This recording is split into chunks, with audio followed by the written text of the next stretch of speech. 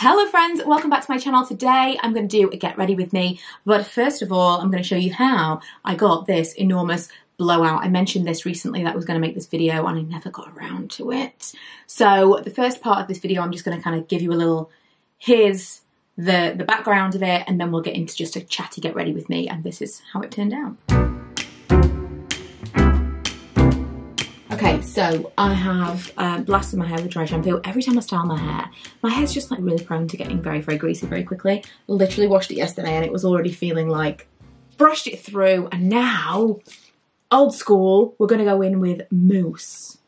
This is the only mousse that I've tried, so I can't tell you that a more expensive mousse doesn't work better, but Bristow's old school mousse, I'm just gonna put it all through the length of my hair. My hair's totally dry, it's not at all damp. I'm even going to comb a little bit of it through my roots, a little, because I do want some oomph. The tongs I'm using, I bought from Amazon. They're from Toni and Guy. I'll find the link for you below.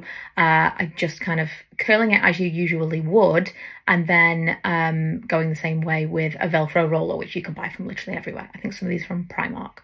And then I'm pinning it up with a bobby pin. You might think the bigger the rollers, the more volume, but I find the bigger the rollers, the more you get kind of like a big blowout situation. You get like a nice curve in your hair. But if you want a lot of root volume, you want a smaller roller. Okay, I'm gonna kick off with the Vitamin Enriched Face Base from Bobbi Brown. I have a really small amount of this left, and anyone who's followed me for a while will know I hate finishing things up. Ay, ay, ay.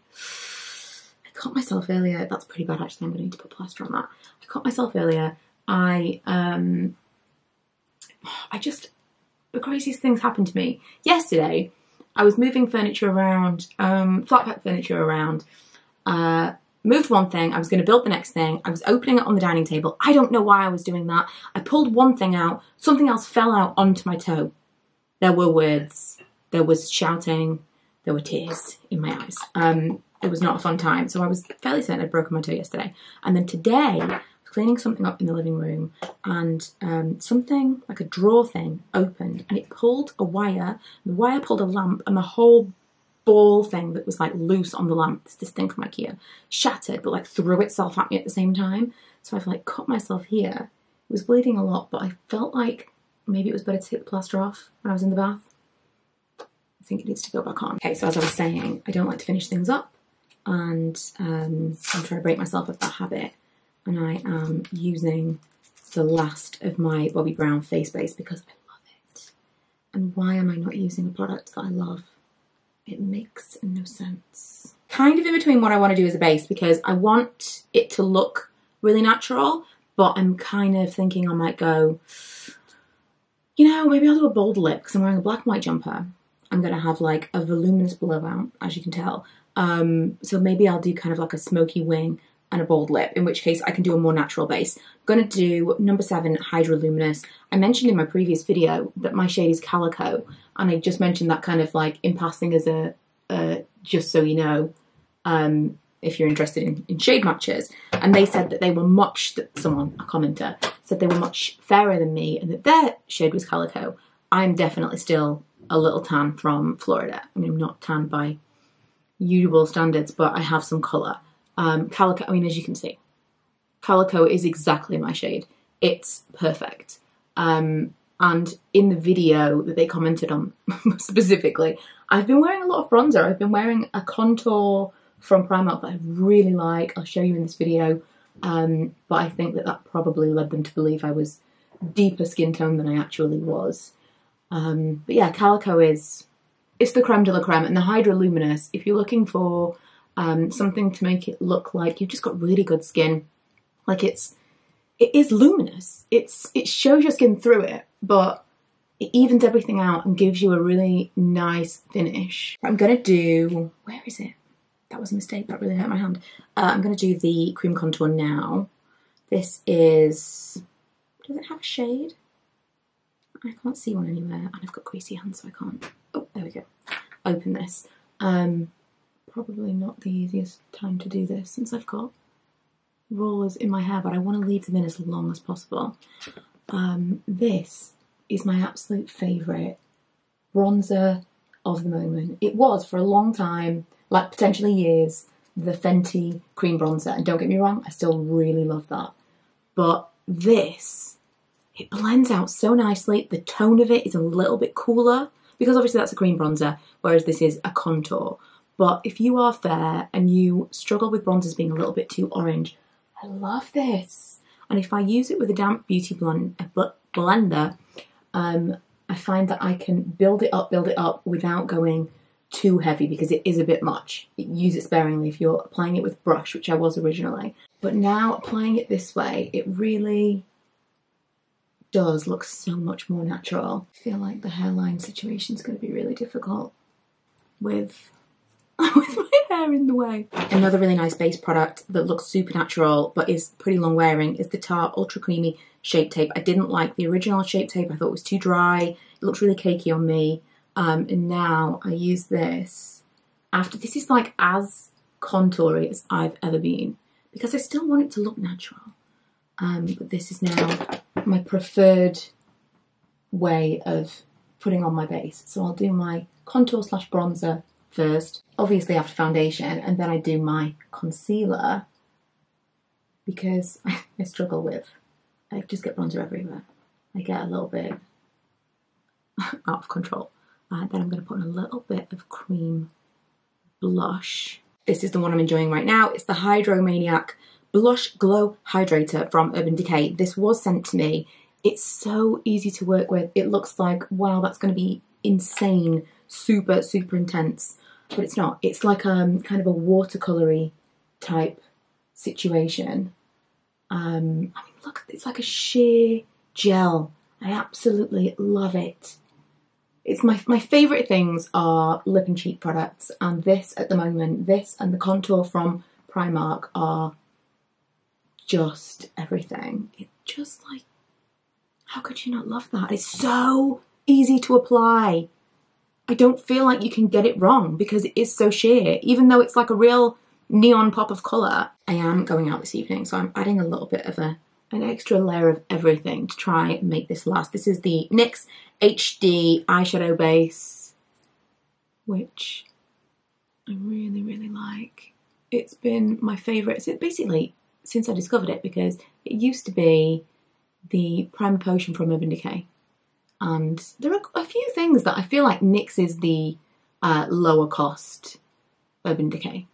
Like the lip liners are really great, the eyeliners, not the eyeshadows, they don't even compare. But there are some things that I feel like, yeah, they've kind of got it almost on a par. A pencil in my brows, which need to be done, NYX again. This is the Microbrow pencil in Taupe, and they need particularly to be done because my microblading fades to a pink colour. I haven't had it done for a couple of years, but I still absolutely, I'm super glad that I had it done. Even when I have to pencil them in like this, it gives me an outline to work with, which I didn't have before. And when I leave them with just kind of like a little wash of foundation or tinted moisturiser or whatever, when I'm not doing like a full face, then it kind of knocks out that pink to make it no big deal really. It's not really something that bothers me. When I'm not wearing makeup, I really don't think about it, but it is something that if I'm going to make the effort, it's then very obvious to me that I've got pink eyebrows. I've also been making my brows a little bit fuller from the underneath. And I like that look. Just bringing them under. I'm sure it's like you're supposed to do it from above to lift, but I feel like, you know, you see celebrities and you're like, have they had something done? And they look kind of youthful. And I always feel like their brows look fuller. Do you know, it's really weird. I've got a little spot there under my brow and a little spot there. I wonder if I'm allergic to something I'm using. I always feel like their brows look fuller and they look kind of fuller from underneath when they look like, maybe they've had something done. I'm thinking specifically in my mind of Sofia Vergara, because she definitely started doing her brows fuller. And I don't know, I think it's kind of youthful to not have the super arched brow. So that is the base. I'm going to do the thing no woman over 35 should do. I'm joking, but also kind of not. I'm gonna bake. I'm not gonna put it everywhere. I just put it in the corners.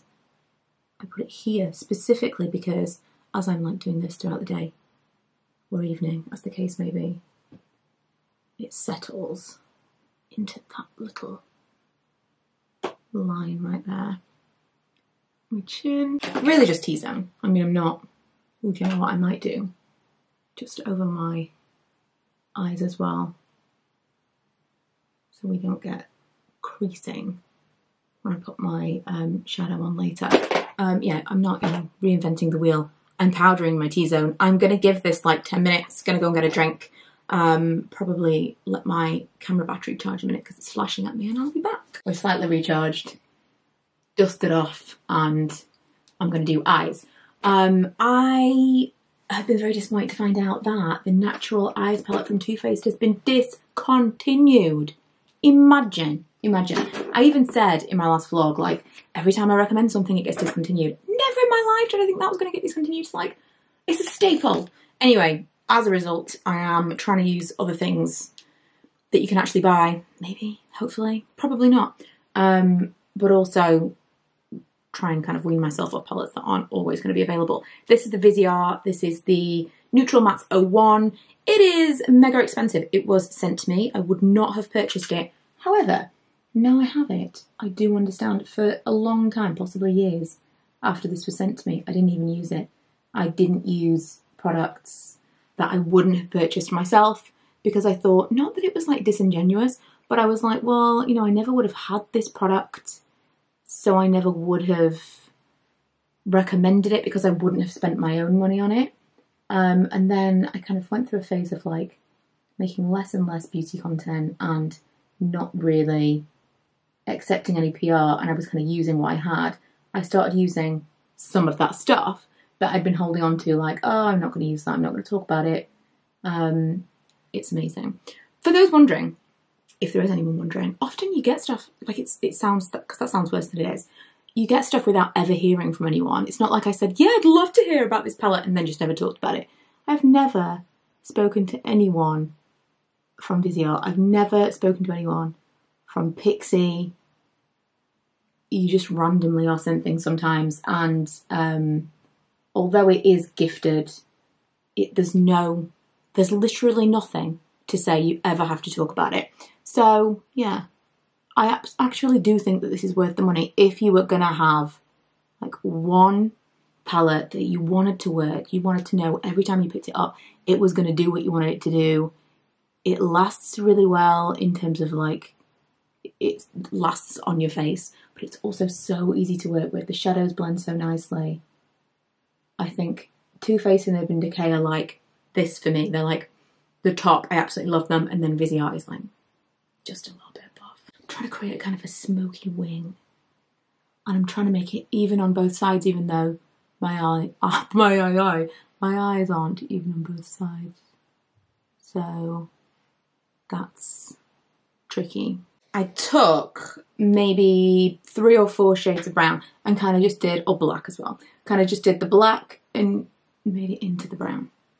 Now I'm realising I didn't do a base. I obviously put my powder on underneath it all, but I didn't do a base, which was a mistake. So I'm going to kind of work around it and then sharpen up the line again. I mean, it's supposed to be smoky to begin with, isn't it? So it doesn't need to be a sharp, sharp line, but still should have done this first. Got carried away because I struggle with a wing. I struggled with a wing. Now I'm a little bit older. I've always had hooded eyes, but now even more so. It's like this one is different to this one, and so they kind of higgledy-piggledy and it all disappears. But then when you look like this, it's so pretty. Pretty happy with that. Do you know what? I think I'm going to take out the rollers before I do anything else because I don't want to smudge everything. Like, you know, attacking myself constantly. I already had to squeeze the top off that I was wearing when I put the rollers in without thinking, knowing I was going to have a bath with the rollers in. Nightmare. So I didn't want to have to squeeze my t-shirt on over the top of this. So let's just pull out some of the pins. It's always a gamble leaving your hair up until the last minute, but with this style, I think it's, where's the pin? I think it's one of those things that it just takes time up front, and then at the end, it was all worth it. This is the time of yikes, because I can, oh, I've got to take my rings off because it's catching in my hair. I can feel all the mousse, which is not usually my vibe. I don't love a lot of styling products, but it's kind of necessary for this. Oh my goodness. I mean, it's a lot of hair. It's a lot of hair. T-shirts on. Hair is enormous. We'll deal with that in a second. In fact, can I? Yes, I've got some clips I can put in to keep it out of my face while I finish up. And then we'll come back to the enormous. Oh my goodness, I don't hate that. I mean, it's a little bit maybe dullish, but with the right outfit, I don't hate it. Now? Where? You gotta take it easy for a few weeks. I don't want to cry. So that was Subculture Lip Liner, which I have to use with a lip balm, otherwise it's too dry. Even if I'm just using it, like, under any circumstance, there has to be something underneath it, whether it be a lip balm or freshly applied foundation, something to make it a little bit creamier. So otherwise I'm just not, it's not going on nicely. But I do really, really like the shade. So I've just got that and a little bit of Elizabeth Arden Hour Cream lip balm on. And then I smudged my, every time, they're not even dirty, but every time I use my lash curlers and I've done any kind of eyeliner, it smudges it, and I forgot about that. I used it anyway. So I had to then kind of go over a little bit and redo. And then I've got my Lancome, this was sent to me, Lancome Lash Idole mascara on. So that is pretty much my entire look. I'm going to now, I'm not brushing it. That would be a mistake. But I am going to use a little bit of the Got To Be Oilicious. Someone said the other day that they couldn't find this online. So if I've done it again and cursed it into being discontinued, I apologise, but this is the whole thing. I might even put a little bit of hairspray on just to hold it. But I did this a couple of weeks ago and I was so impressed with it. I've done similar things in the past, but I think it's the mousse. It's the mousse. That's the thing that made the biggest difference on like volume and hold. I don't think you can get this wrong, honestly. I've done similar things in the past and it's always turned out similar, but it hasn't held as well, or it hasn't been as big. Just give it a go, give it a go. Tongs, most people have tongs. If you haven't got tongs, you can probably do it with a straightener. It just needs to be kind of like a hot piece of hair, roll it on up, pin it up, hairspray it, mousse beforehand. It's the future, it's the future. Anyway, thank you so much for watching. I'll link everything that I used for you below, and I will see you guys in the next one. Bye!